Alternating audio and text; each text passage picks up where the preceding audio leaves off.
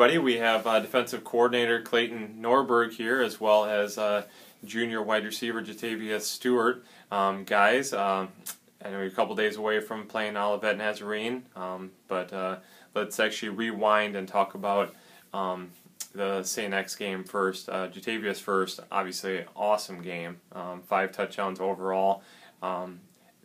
Personally, I feel like, I don't know how you were slighted out of being player of the week for things, but that's beyond me. Everything just kind of came together. Just talk about the game. I mean, coaches prepared as well, offensively and defensively. We knew they were going to be on 1-1 coverage from the outside guys, and we knew when they crashed the box with 9 players, with our receivers out on the edge, we don't think there's no one that can cover us, really. So, I mean, with the running backs running the way they are, it's opening up for us on the outside. Definitely. Talk about how, obviously, you guys have had 3 different quarterbacks this year. Whenever Taylor comes back, we can discuss that at a later time. But how has that been to work with 3 different quarterbacks and 3 different styles? And obviously, you and Tyler linked up really well. I mean, he put it into place, and you just managed to find it time after time. But how has that been working with so many different quarterbacks? Everything's been good. All that comes back from during the summer and the springtime and chemistry. Everybody got our chemistry together. We did routes with every quarterback. One quarterback come in one day and everything worked out for the best again. Definitely. You're obviously getting a chance to run the ball a little bit too. Obviously, you're a wide receiver first off, but you gotta love running the ball a little bit and getting some good yardage there.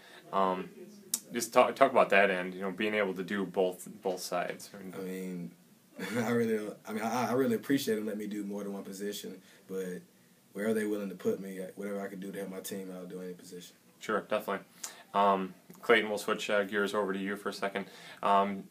Huge game last weekend as far as just yards, a lot of implications, everything, but tons of points, tons of yardage.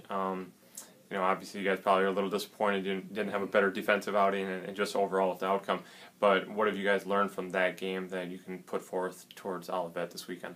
Well, the one thing we did take away from it is our guys played hard. Right. Obviously, you can look it down to the very last minute and getting onside kicks and having a chance to kick that field goal. Our guys never quit. Mm-hmm. And going forward, you know, we had guys in the spots to make plays. And that's what it really came down to, is that we felt offensively our scheme was good. We put points, and you know, we got turnovers too defensively, and we had chances to stop them. And it really came down to making the play and when you had the chance to make it. Right. And so going forward, you know, trusting your teammates, trusting other people are going to be there, and trusting yourself that have the confidence to go make those plays when you're putting those opportunities. Because you know, effort's not an issue with our guys. We're going to play hard. It just comes down to making those final plays and hoping wanting that W.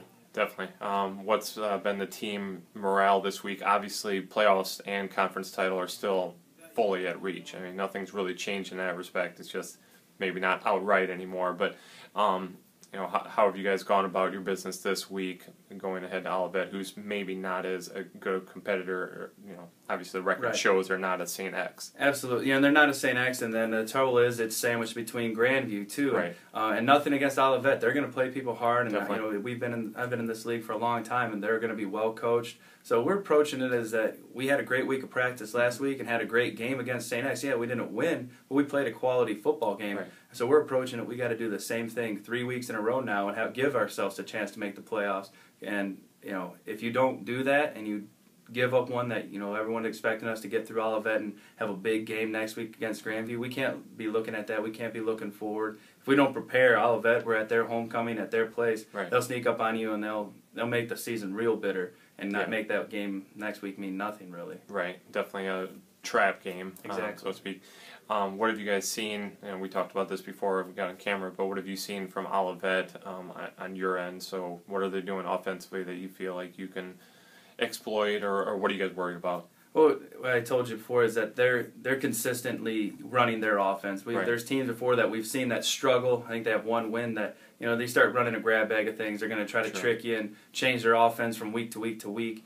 And as a players, I think you don't trust your coaches when you're doing things like that. Mm-hmm. So the coaches and the players, they've all bought into their system. They're running their system. So they've shown improvement, and they can show the ability to rack up some yards and things of that nature. And they have run the ball for some yards, and Sure. their throwing game hasn't been great. So the thing that we feel we can exploit and what they've done is they've turned the ball over. They have 30 fumbles on the year. Right. So they have, they have potential to get yardage, but where we got to exploit them is if they are running their offense, we got to get the ball on the ground and get turnovers. Yeah, that was something I was going to mention. I think they have 29 turnovers overall in a year, Right. so they obviously cough it up in a lot of different respects. And we have 19 takeaways, so we've done a pretty good job on our end to get the ball back. So that could be a big advantage for the Statesmen. Right.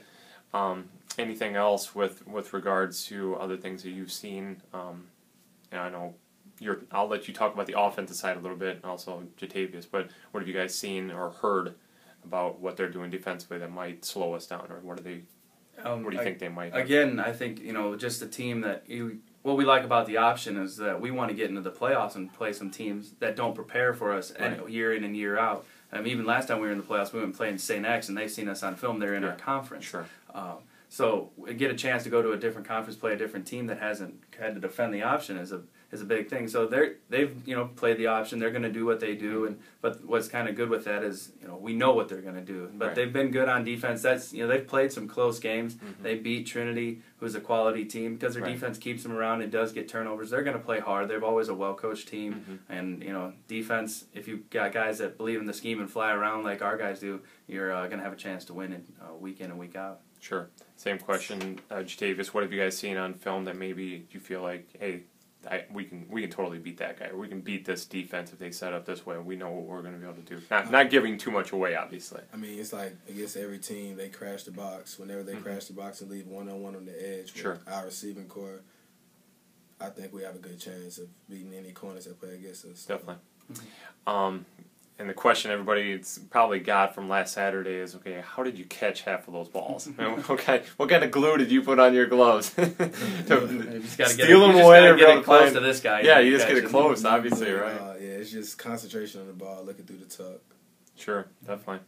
Well, thanks, guys, so much. Again, Olivet on Saturday over in Bourbonnais, Illinois, noon start. So we'll have it on our web. They'll have it on their web as well. So lots of ways to watch the Statesman, and best of luck, guys. Thank you. Appreciate it. Yep.